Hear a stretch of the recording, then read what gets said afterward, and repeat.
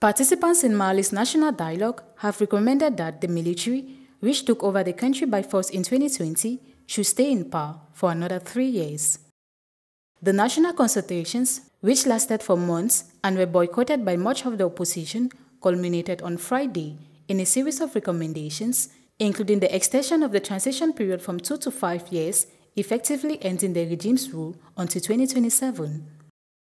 They also called on the head of the transition, Colonel Assimi Goïta, to stand in the presidential elections that will bring the transition period to an end, according to the recommendations read out at the end of the inter-Malian dialogue and broadcast on state television.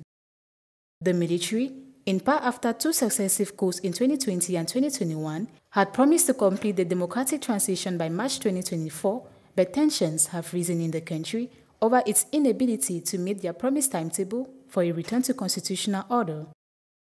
On the security front, participants in the consultations advised the authorities to be open to dialogue with terrorist groups and to engage with all Malian armed movements.